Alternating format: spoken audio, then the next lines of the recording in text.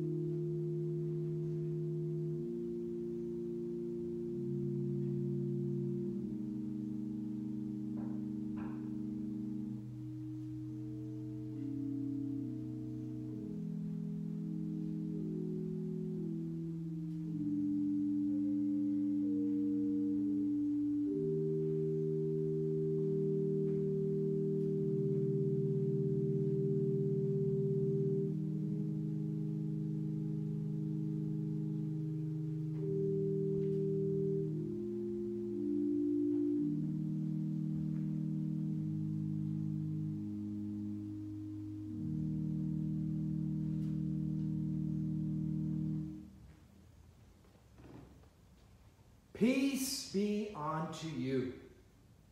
Repent and be baptized, every one of you, in the name of Jesus Christ for the remission of sins, and ye shall receive the gift of the Holy Ghost. For the promise is unto you and to your children, and to all that are far off, even as many as the Lord our God shall call. Save yourselves from this untoward generation. Peace be unto you.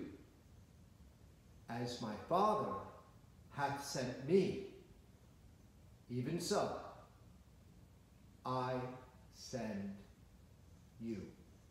The Lord is risen. Hallelujah.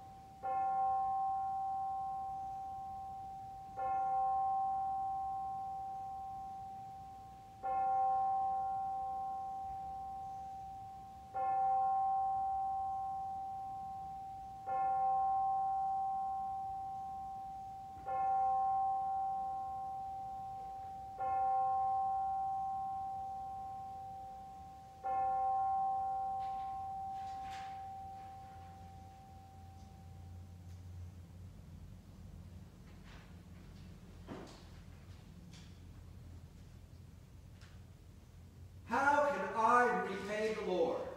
For all his goodness to me. The cup of salvation I will raise. I will call on the name of the Lord. My vows to the Lord I will fulfill. Before all his people How precious in the eyes of the Lord is the death of his faithful.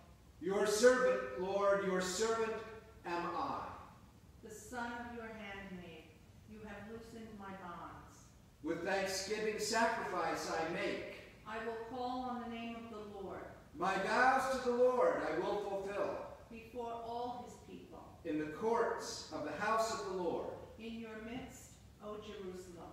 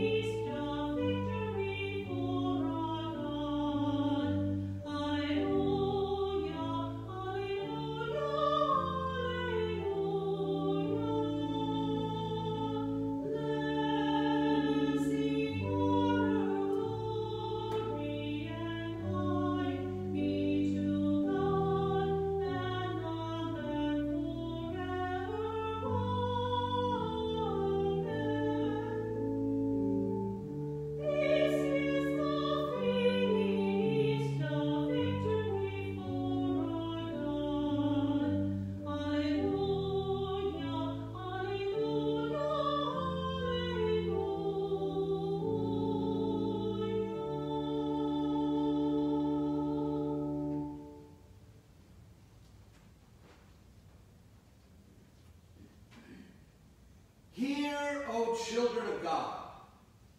The Lord is our God. The Lord alone. You shall love the Lord your God with all your heart. And with all your soul and with all your might. You shall love your neighbor as yourself. And what does the Lord require of you? But to do justice and to love kindness and to walk humbly with your God. No matter who you are or where you are on life's journey, you are welcome here. Let us pray. Ever present, yet elusive God, companion on the way, you walk behind, beside, beyond. You catch us unawares.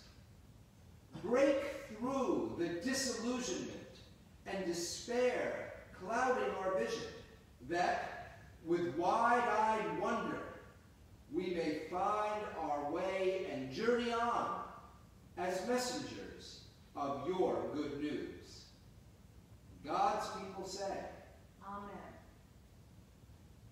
Friends, we stand in need of mercy, reconciliation, and conversion. Let us pray. If you invoke as Father the one who judges all people impartially according to their deeds, live in reverent fear during the time of your exile. You know that you were ransomed from the futile ways inherited from your ancestors, not with perishable things like silver or gold, but with the precious blood of Christ, like that of a lamb without defect or blemish. He was destined before the foundation of the world, but was revealed at the end of the ages for your sake. Through him, you have come to trust in God, who raised him from the dead, and gave him glory, so that your faith and hope are set on God. Reverently, then, we consider our ways and our need of mercy.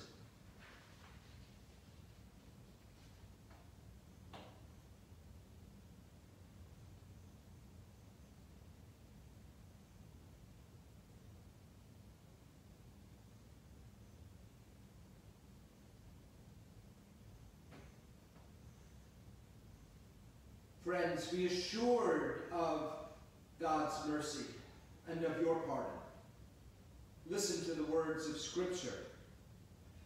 Now that you have purified your souls by your obedience to the truth, so that you have genuine mutual love.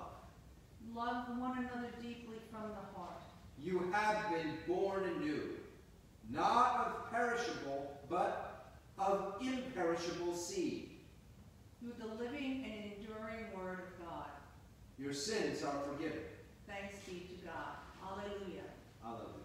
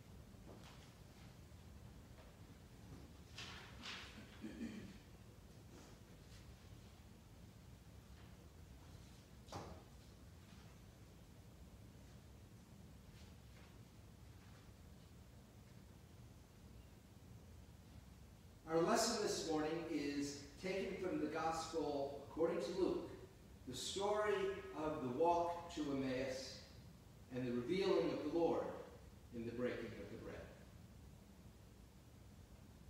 Now on that same day, 2 of them were going to a village called Emmaus, about 7 miles from Jerusalem, and talking with each other about all these things that had happened. While they were talking and discussing, Jesus himself came near and went with them. But their eyes were kept from recognizing him. And he said to them, "What are you discussing with each other while you walk along?" They stood still, looking sad. Then one of them, whose name was Cleopas, answered him, "Are you the only stranger in Jerusalem who does not know the things that have taken place there in these days?" He asked them. "What things?" They replied, "The things about Jesus of Nazareth, who was a prophet, mighty in deed and word before God and all his people, and how the chief priests and leaders handed him over to be condemned to death and crucified him. But we had hoped that he was the only one to redeem Israel." Yes, and besides all this, it is now the 3rd day since these things took place. Moreover, some women of our group astounded us. They were at the tomb early this morning, and when they did not find his body there, they came back and told us that they had indeed seen a vision of angels who said he was alive. Some of those who were with us went to the tomb and found it just as the woman had said, but they did not see him. Then he said to them, "Oh, how foolish you are, and how slow of heart to believe all that the prophets have declared. Was it not necessary that the Messiah should suffer these things and then enter into his glory?" Then, beginning with Moses and all the prophets, he interpreted to them the things about himself in all the scriptures. As they came near the village to which they were going, he walked ahead, as if he were going on. But they urged him strongly, saying, "Stay with us, because it is almost evening, and the day is now nearly over." So he went in to stay with them. When he was at table with them, he took bread, blessed and broke it, gave it to them. Then their eyes were opened, and they recognized him. And he vanished from their sight. They said to each other, "Were not our hearts burning within us while he was talking to us on the road, while he was opening the scriptures to us?" That same hour they got up and returned to Jerusalem, and they found the 11 and their companions gathered together. They were saying, "The Lord has risen indeed, and he has appeared to Simon." Then they told him what happened on the road, and how he had been made known to them in the breaking of the bread. May God bless this word of Holy Scripture to our understanding.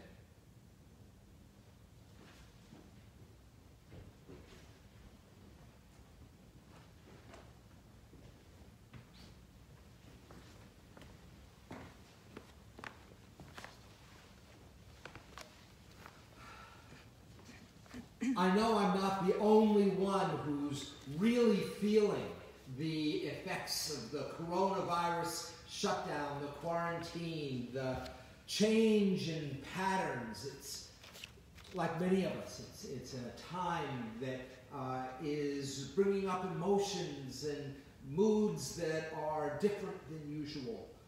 Sometimes low, sometimes not wondering, sometimes frustrated, sometimes fearful. I suppose I'm not alone in feeling this wide range of emotions. And we see it around us in the people we speak to, in the very tone of the neighborhood that we're in. We're in unusual times. So when we listen to the scripture that we have today, and these disciples, the second rank of disciples, not the 11, but Cleopas and his companion were certainly well known to Jesus, well known to the 11. Let's think about their place and their spot at this moment. Now, in effect, you could say that after all of these events happened, that these guys were getting out of Dodge. They were getting out of town. It made sense, didn't it? I mean, their spiritual leader, their rabbi, the person they were following, he was put to death, he was arrested. Are they out to get the people who were associated with him? Maybe it's time to get out of town ourselves. What's going to happen to us? You know?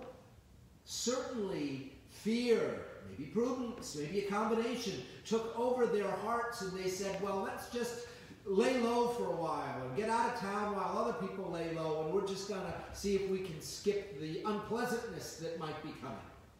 And so on that Sunday morning, right after Sabbath, they were headed out of town. So they were on the way to Emmaus, on the way to this little village, on the way to Galilee, onto the road to go to the north. Jesus walked with them, but they did not see him. Their eyes had not been open to who this person was. He walked with him as though he was a stranger. And he talked to them. He listened to their story. He heard their concerns. I mean, put yourself in the place of these two leaving town. What were they talking about? I mean, they were upset. They had to be. They were fearful. They had to be. They didn't know what to do. Their world was turned upside down. It had to be. They were shaken and talking about it to each other, right? Perfectly human. Perfectly good. And into the midst of that heartfelt discussion of things that really mattered, who shows up? Jesus.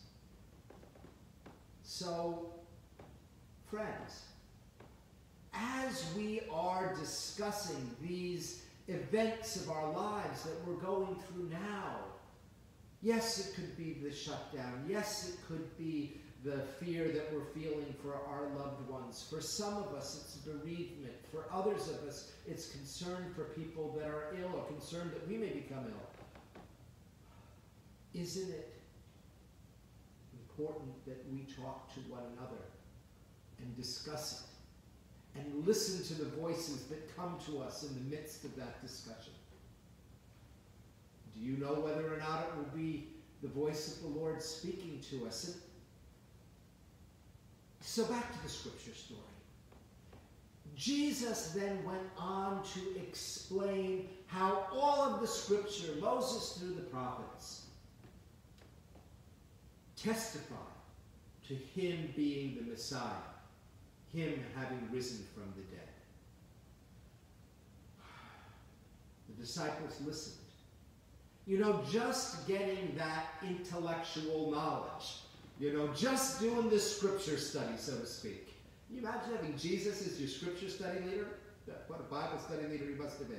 Just listening to that alone. Well, that wasn't yet enough for their eyes to be open to him. But it was enough for their hearts to burn. They didn't recognize that burning for what it was, but they knew there was something special about this man, and even though he was just a traveler, you know, they wanted him to join them for dinner. They wanted him to be a part of the hospitality of the day. They invited him to the meal, invited him to bless and break the bread.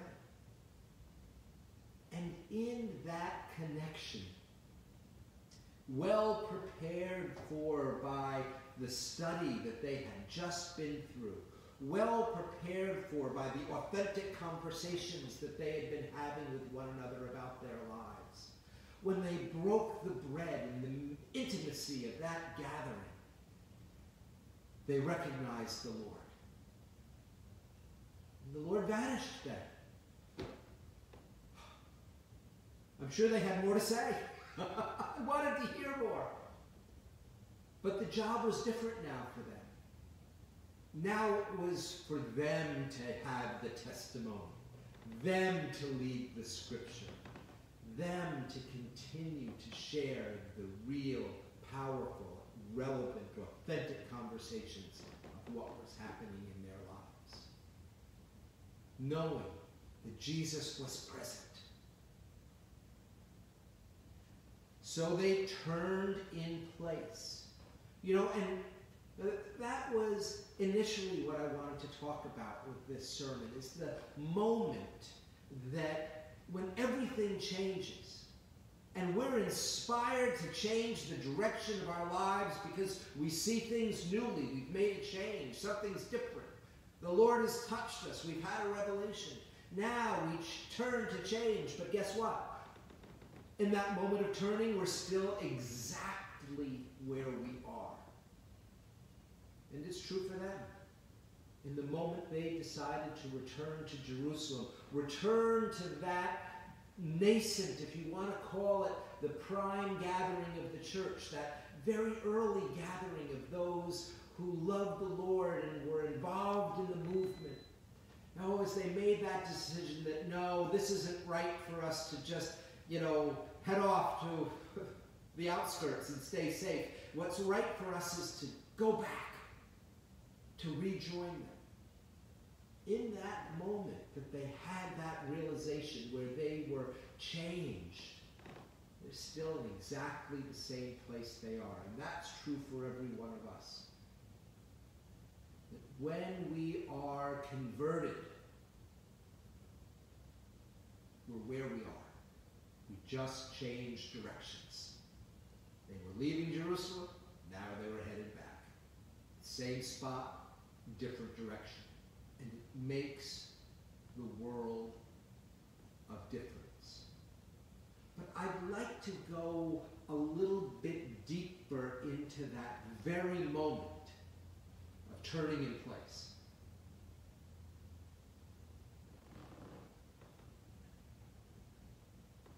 It was going to be a new normal for them, going back. They were not going to be following the popular rabbi. They were not going to be one of the group that is, following this teacher and soaking up his teachings and sharing with one another about their insights.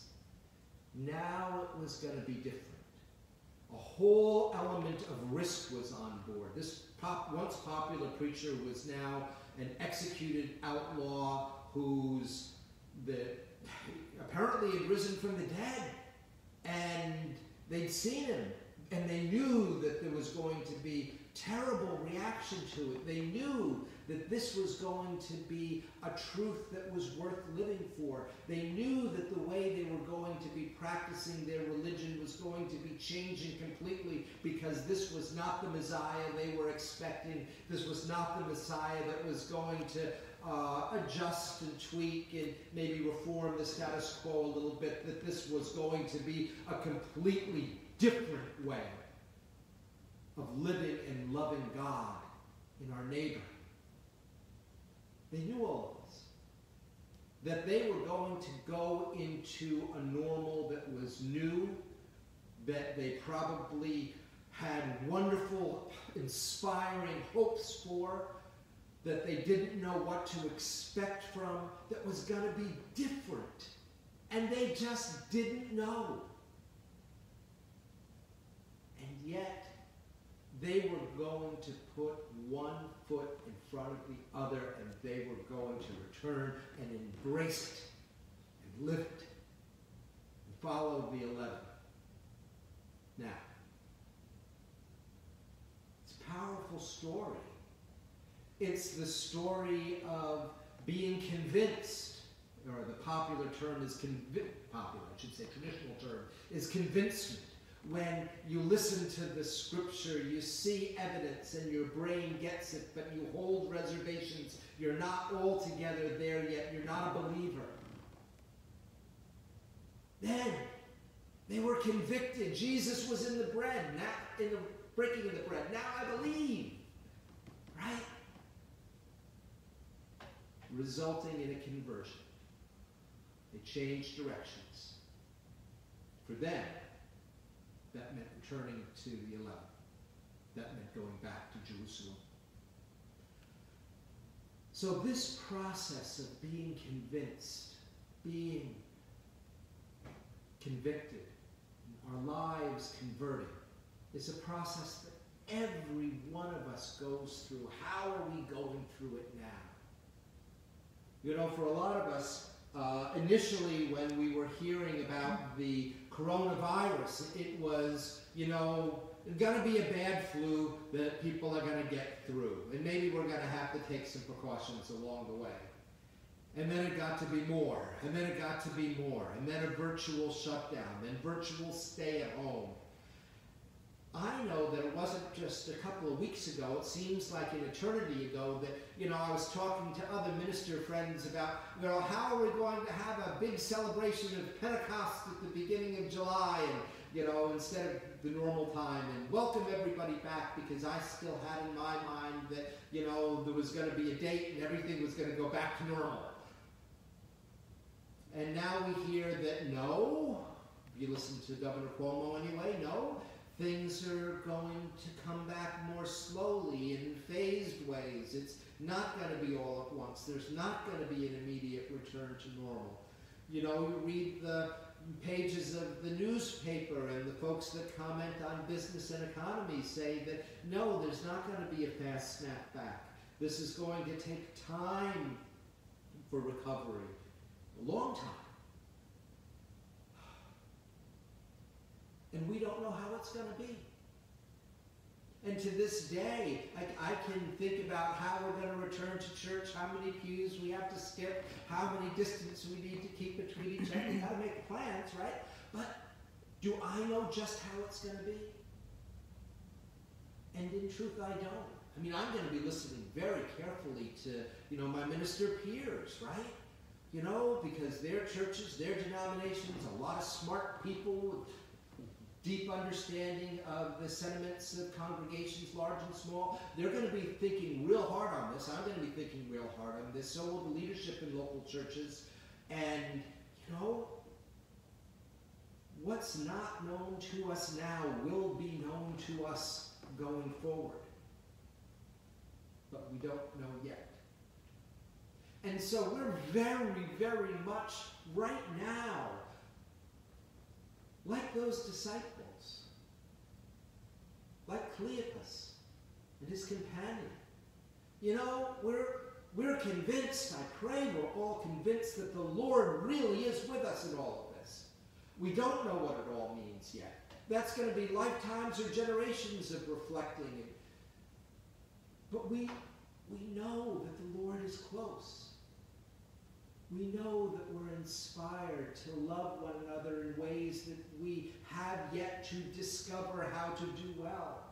We know we're going to have to do the interior work of accepting the real depth of emotions that we're having in the midst of this time and push through what we need to push through in order to, you know, make the connections that we can rightly make at this time and to share the love and the hope that we can at this time. I hope we're all convicted of this. And now it's the conversion. Now we're still in Emmaus and we haven't yet even begun the journey yet back to Jerusalem. And we're going to be putting one foot in front of the other. And, you know, just like we discussed things on the way away from Jerusalem, we're going to discuss things on the way back to Jerusalem. We're going to tell our truth. We're going to listen to the counsel of others. We're going to add our voice to the testimony that our Lord is with us in the midst of all of this. And in the meantime, we'll share our love for one another. for those who are grieving, for those who are frightened.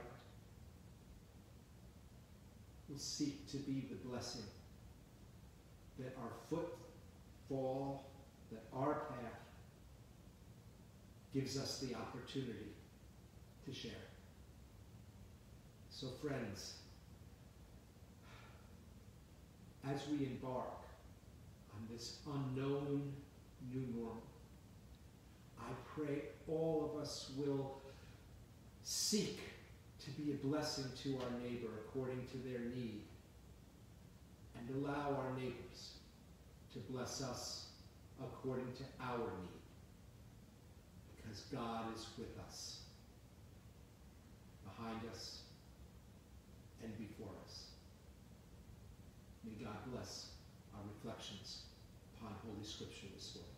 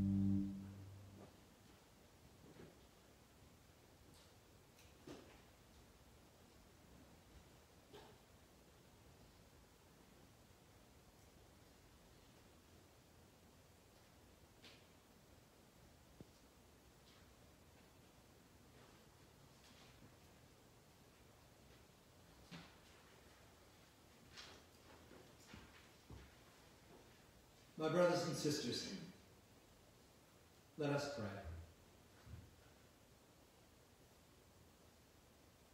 Almighty God, we lift up to you a world that is full of wonder, a world that is full of your presence, a world where your glory is sometimes elusive to us, a world that teaches us to trust in you.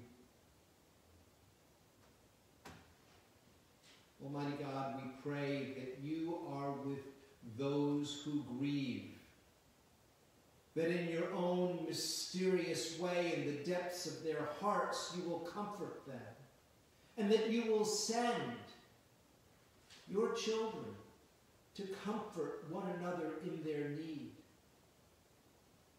We pray for the souls of all those who have died in these last months because of the pandemic and all the other causes of death. Almighty God, receive your children into eternity. And Almighty God, we pray for those who grieve, that they may trust in your glory and be true to the sorrows of their own heart, and so celebrate your love in the love that they shared, in the love that endures. Almighty God, we pray for all of the people who are helpers in this world. In the forefront of our mind are all of the medical professionals that are just extending themselves to their very best ability in difficult circumstances. The doctors, the nurses, all of the therapists, the administrators,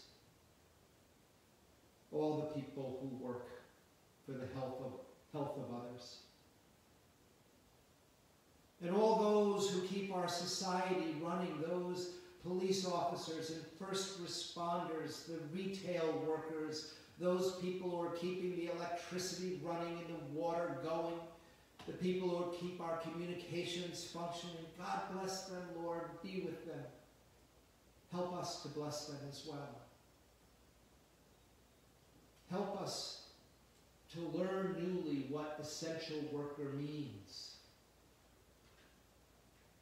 and inspire us to relate more fittingly to them in the days ahead. We pray for those people who, in observance of the stay-at-home and quarantine orders, are going through their own emotional journeys, a lot of it suffering, a lot of it struggle, a lot of it's frustration, anxiety, edginess. Almighty God, in this world where there is both exceeding kindness and irritability in ways that we are not so accustomed to, help us to minister to our brothers and sisters in need, our friends and co-workers in need. Help us to take the spirit of forgiveness and forbearance, which is so very real right now all around us. Help us to take that, to extend it, to turn it into a blessing. Help us to live with kindness. Help us to show mercy. Help us to do our part in justice. Heavenly God, we lift up to you our prayers of thanksgiving for those people who have done well and are recovering and getting better. It's a beautiful thing. And our gratitude for everyone who helped them. Lord, we lift up to the gratitude that so many of us feel for ongoing income, ongoing positions, ongoing opportunities, that even in the midst of, so much contraction in our society, in our economy, in our marketplace, that so many of us still enjoy that. We pray that none of us will take it for granted and share it where we're able to. Almighty God, we give you thanks and praise for the health we do enjoy and the goodness of the relationships that we enjoy. And we have a special prayer for those people who are suffering because relationships are becoming frayed in the midst of all of this.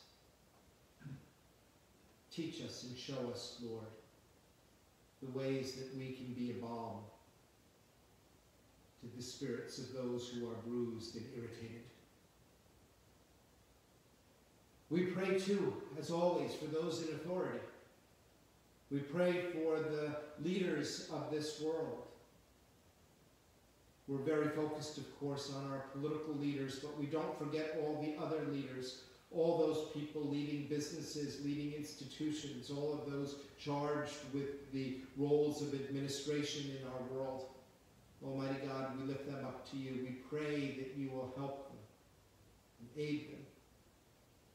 And along with our political leaders and political leaders locally, nationally, and throughout the world, We pray that you will stir up in all of the leaders of this world, stir up by the virtues of your Holy Spirit and the direct influence of your Spirit, a greater sensitivity to their own conscience. Stir up the virtues that you have planted and cultivated there. Stir up the conscience of our leaders. Help them to be attentive to them. Help them to allow their conscience to convict them and lead them to conversion according to their needs and the good of the people they're responsible for and the duties to which they're held accountable. Lord, make our leaders people of conscience and make all of us who follow them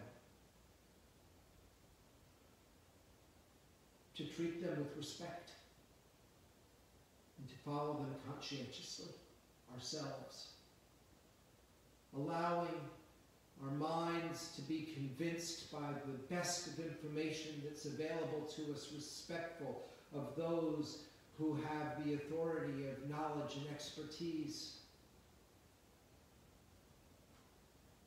Guide us in our understanding and allow our hearts to be convicted that we may live according to the best lights you've given us, and so in conversion transform our lives that we may be a light to the world, bringing the lights you've given us to others. And we pray that our light will be the light of Christ. Almighty God, you know the many needs around us. You know our sensitive positions. We pray, Almighty God, that you will lead and guide us always according to the directions that you lay out before us. Make us kind. Make us patient. Make us just. And fill us with your mercy. And for that kingdom, where your life reigns, where your love is real and acknowledged, we are bold to pray as Jesus taught us. Our Father, who art in heaven, hallowed be thy name. Thy kingdom come, thy will be done, on earth as it is in heaven. Give us this day our daily bread, and forgive us our trespasses, as we forgive those who trespass against us. And lead us not into temptation, but deliver us from evil. For thine is the kingdom, and the power, and the glory forever. Amen.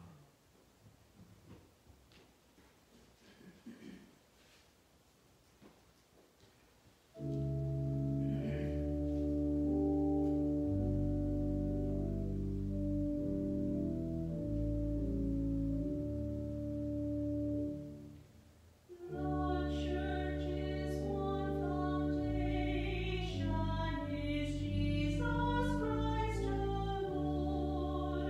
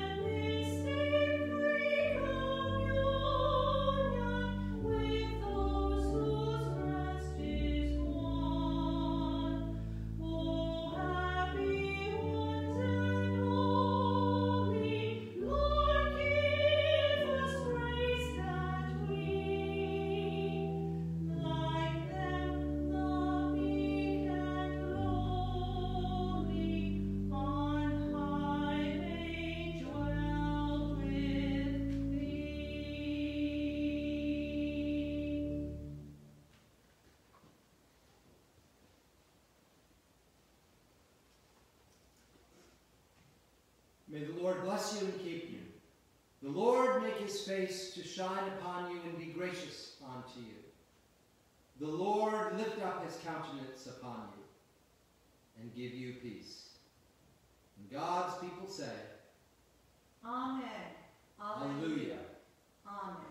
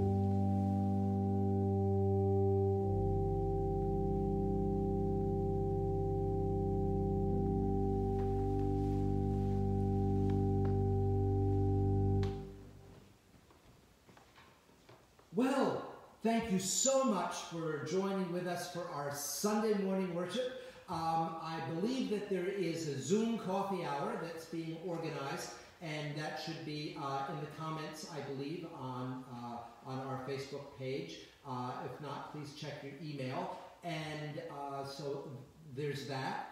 On Wednesday, we will be having our noon Zoom Bible study. So check your emails or contact me if you don't get our emails. And we'll be able to share in Bible study noon on Wednesday.